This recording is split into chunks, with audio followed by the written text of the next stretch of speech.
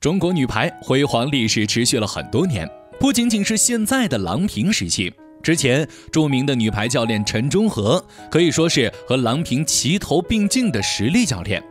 对于中国女排来说，能够让世界铭记中国女排，陈忠和的作用真的不可或缺。可是为什么陈忠和会在女排下课呢？为什么陈忠和会在采访中向赵蕊蕊道歉呢？今天我们就一起来了解一下两人之间的恩恩怨怨吧。陈忠和带队的黄金二代中，赵蕊蕊可以说得上是一个代表了。说起赵蕊蕊，老一辈球迷恐怕是印象深刻的。中国女排第一高、女排冠军之师的成员，天才少女，但还有一个名词，就是玻璃美人。在02年釜山亚运会冠军，03年世界女排大奖赛冠军，03年获得女排世界杯冠军，04年获得雅典奥运会金牌上，赵蕊蕊都是当时球队的主力核心球员。然而在2004年之后，基本上就没有见过赵蕊蕊打满全场比赛。这一切都源于04年的一次伤病，一个可以完全避免的伤病。赵蕊蕊那时候可以说是在女排中有着得天独厚的身高优势，身为教练的陈忠和将中国女排的荣誉看得高于一切，所以魔鬼训练对于女排队员们来说已是必然条件了。在备战雅典奥运会期间，女排姑娘们基本上都是1周6天半，每天8小时的苦练，而且每周2和周5晚饭之后还要进行加练。刚开始训练的时候，女排中连营养补充剂都没有。据赵蕊蕊回忆中，印象最深的就是在2002年的一次训练，女排队员们进行着对抗训练，可是陈忠和对最后6轮的对抗相当的不满意。那时候已经过了午饭的时间了，可是陈忠和要求重新再打一次。食堂的工作人员将饭菜送来的时候，陈忠和却说现在是训练，不能吃。就这样，所有的队员继续训练，终于达到陈忠和要求的时候，已经是下午3点多了。这样的训练是日复一日，这样的魔鬼训练创造佳绩的同时，也造就了那批队员大部分都伤病满身，运动生涯也过早的结束。赵蕊蕊在进行大量运动量训练的同时，她发现自己的腿部不舒服。赵蕊蕊去医院拍片检查，结果疑似骨裂。当赵蕊蕊拿着诊断结果交给当时队医姜伟看后，姜伟一再强调这只是普通的骨膜炎，吃点药就可以了。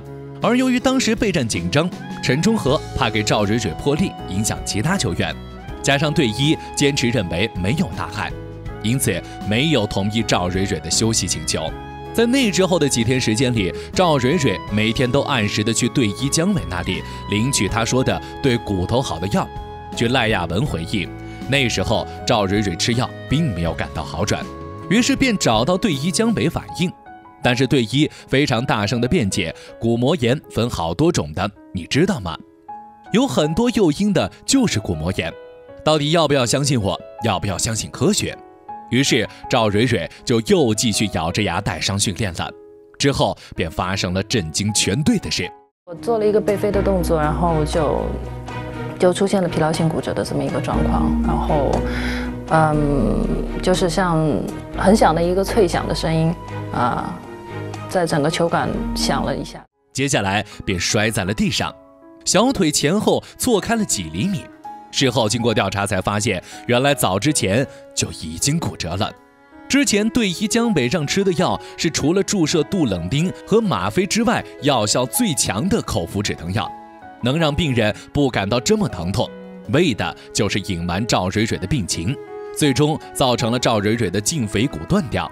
可当时陈忠和对于这些都是不知情的。那时候郎平和赵蕊蕊关系十分的要好，在得知赵蕊蕊的伤病之后，就自费带着赵蕊蕊前往美国治疗。可是由于时间拖得太久，已经无法根除伤势了。刚开始呢，我要先练习慢慢的站，之后像个小孩子一样练习走，一步一步去挑战，重新来过。要为了保持自己的手感，我在床上坐着的时候，我都经常练传球，抱着球练颠球。而这一次骨折也让赵蕊蕊再也没有重返巅峰，毁了她的职业生涯。最终赵蕊蕊也只能以退役告终。在赵蕊蕊的书中有这样一句话：当时躺在病床上的时候，我整个人都是心如死灰，还出现过从阳台跳下去的念头。不得不说，这位队医隐瞒病情的行为让人发指。如果发现就治疗，赵蕊蕊会有一个不一样的结果。有一次座谈会上，赵蕊蕊和陈忠和再次相遇，陈忠和谈起了当初自己的训练方法。曾经许多人都说我的队员满身伤病，对于这样的事情，我确实想要做个检讨。特别是当年赵蕊蕊受伤，也是因为种种原因的，真的非常对不起赵蕊蕊。这样一句对不起，惹得赵蕊蕊泪流不止。可能对于陈忠和来说，这一句对不起已经压了他很多年。实际上，陈忠和为了女排可以说是鞠躬尽瘁。当时赵蕊蕊也是他手下的得力干将，这样的结果他比谁都心痛。我当时也记得，受伤之后我向排管中心习力的主任的汇报我当时的眼泪掉下来了因为8月份呢，整个面临的就是奥运会了这么好的每个球员受伤了不管是队伍也好，对整个队伍也好都带来了很大的这种打击。这也可能是陈忠和下课的主要原因之一吧。这样的例子在运动员中多不胜数，希望以后教练们可以多注重起来，不要再让这样的事情发生。希望我们的教练能够好好保护球员，让球员能够远离伤病的困扰。